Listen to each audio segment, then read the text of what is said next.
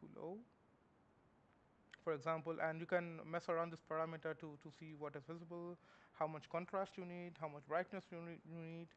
This is something I would really recommend you to do it. And then how do you construct it? I think I've already shared the QGIS plugin, and that's called as Q3GS. You click on Q3GS by selecting these two, and look what happens. And bam, there you go. Of course, you have these kind of clip regions.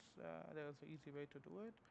What you do is you go a little bit to the near to the crater, and go back, and there you go. And that's it.